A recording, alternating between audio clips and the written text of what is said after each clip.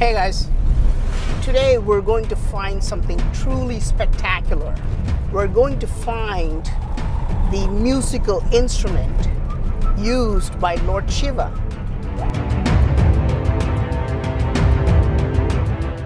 And this is supposed to be 10,000 years old. And this is going to be one of a kind. And you can see we are in the middle of nowhere, but we are going to find this instrument today. This place is called Kanchanagiri in South India, and this is the place where Lord Shiva has his musical instrument. It's somewhere over here, and it's my job to find it. And that's exactly what I'm gonna do.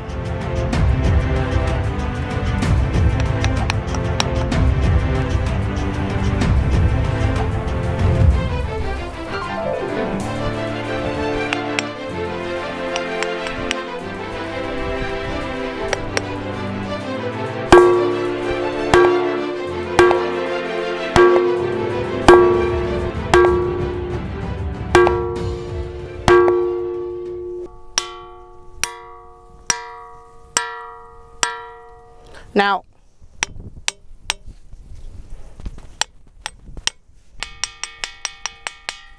so this is the musical instrument of Shiva, and it's 10,000 years old. And you may say, well, we did not have metals 10,000 years ago. I mean, human beings did not use metals 10,000 years ago. Well, they did not use metals to create this instrument. We don't know how this was created or if it's a natural formation. You don't need a metal to strike this. I can simply use another stone.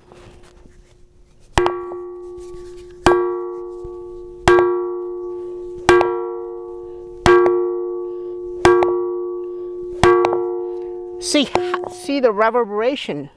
And for example, if we don't touch the stone, you can still hear it like a tuning fork. And let me try this. You see, there is no sound coming from this now, right? There's no sound. But if I put this on top of this,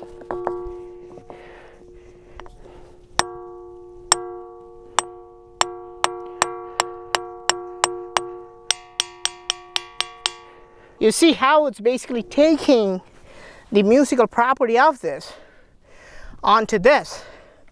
Now this is a very strange phenomenon. So I got the hammer. When I heard about this Shiva's musical instruments, I got a few drumsticks, to play it as a drum.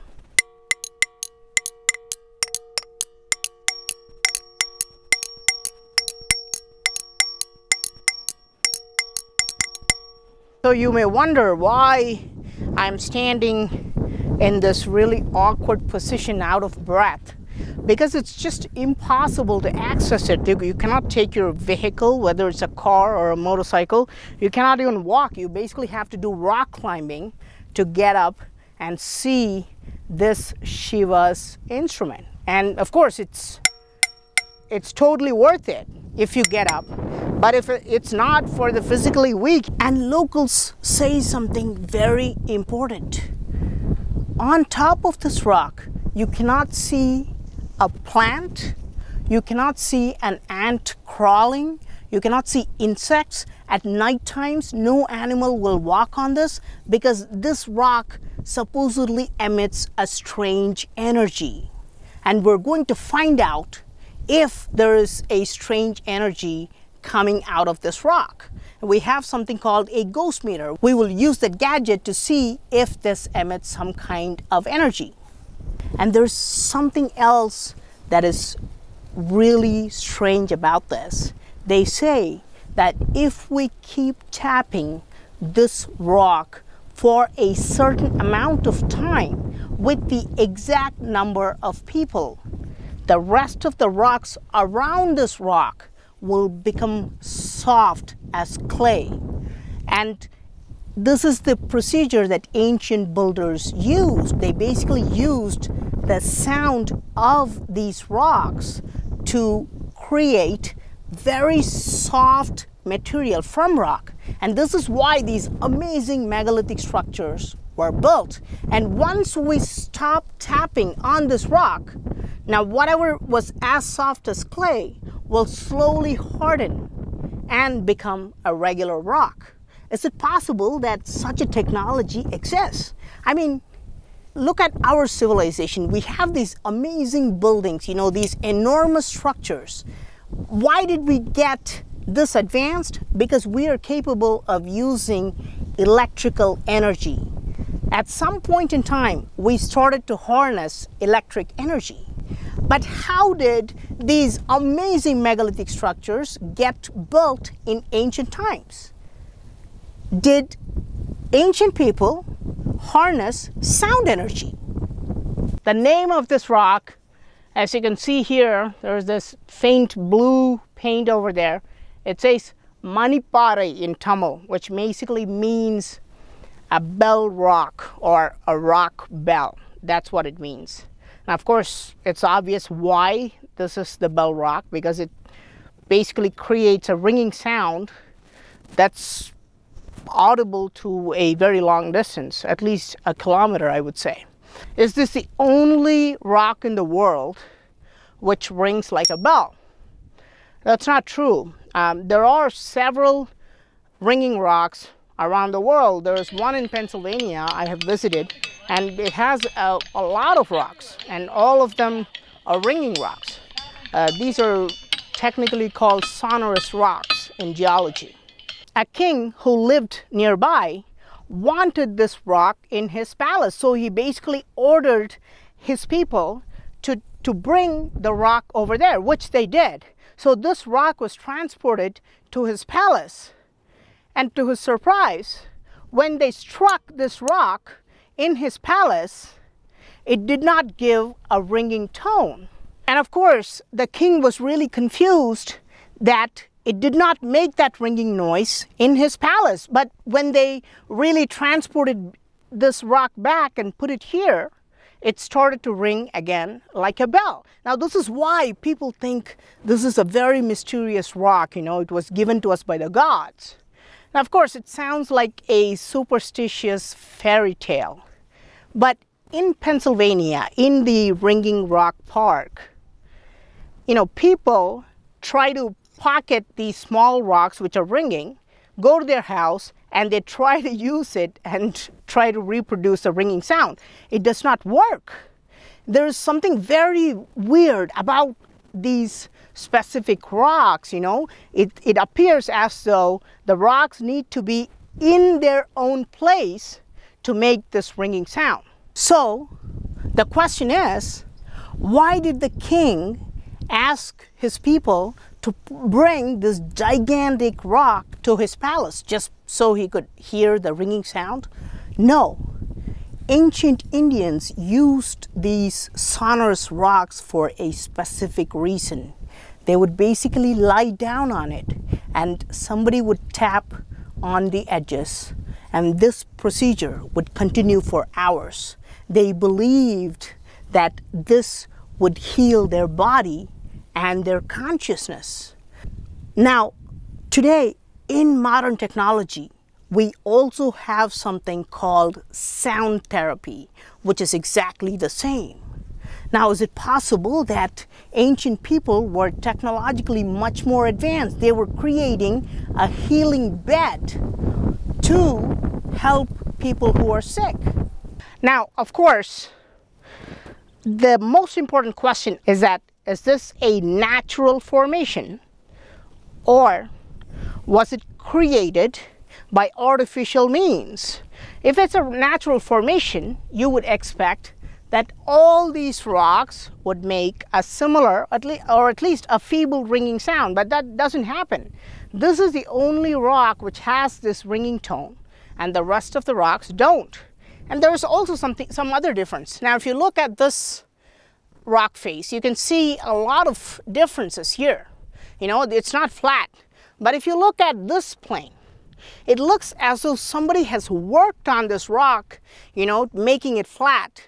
We don't know if there was some kind of a process that went into this to make this into a ringing rock. And this is why people call it the Shiva's musical instrument. Now, what do locals think about this? Do they believe that this is a natural formation, or they think this was made by artificial means? Locals believe that this is a result of a volcanic eruption. And there is a temple nearby which has a lot of lingams which are supposedly made out of volcanic lava. And they believe that this was cast using that volcanic lava, which is essentially molten form of rock. Now, this might be a twisted version of saying, well, we were basically melting this rock and adding certain elements and making this into a ringing rock. Now, today, is it possible to make something like this? Yes, today we have furnaces and we have equipment that can really melt rock, and I can basically pour molten iron or copper and then mix it up to make it into a ringing rock. Now, we don't know if that was the case here. In 1965, in Pennsylvania, a group of scientists went into this Ringing Rock State Park, and they tried to find out why these rocks were capable of making this sound. Now, of course, they crushed the rocks, they sliced them, they tried to understand the chemical properties of them, but they could not just find out why some rocks are capable of giving out this ringing tone. Of course, we definitely have to talk about extraterrestrials. Did extraterrestrials play a part in creating these type of rocks? Do these rocks emit some kind of strange energy? And this is exactly what we're going to find. We have something called a ghost meter, and it's capable of detecting this type of energy. So we're going to test it here. So this is the EMF meter, mostly called the ghost meter, because it's capable of detecting even very small milligauss. Okay, the scale is essentially from 0 to 5 milligauss, so it can even detect very small amount of EMF, and we want to find out if this rock is emitting some kind of EMF. Let's see.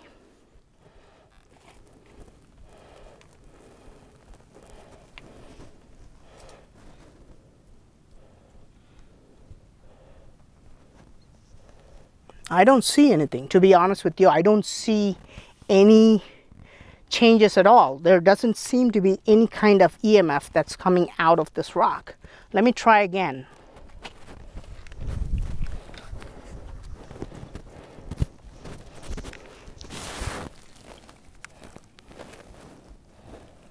No.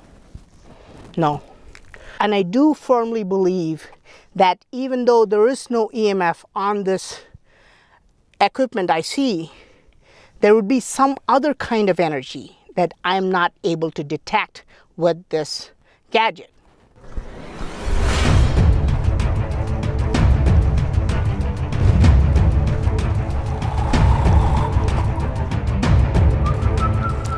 Okay guys, I've come down and you've seen the musical instrument of Lord Shiva, but I'm going to show you something completely different in the next video.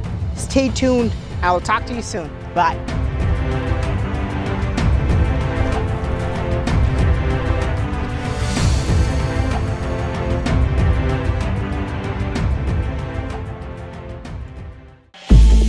I hope you like this video. I am Praveen Mohan. Thanks a lot for watching. Don't forget to subscribe and also click on the bell button to get all these updates.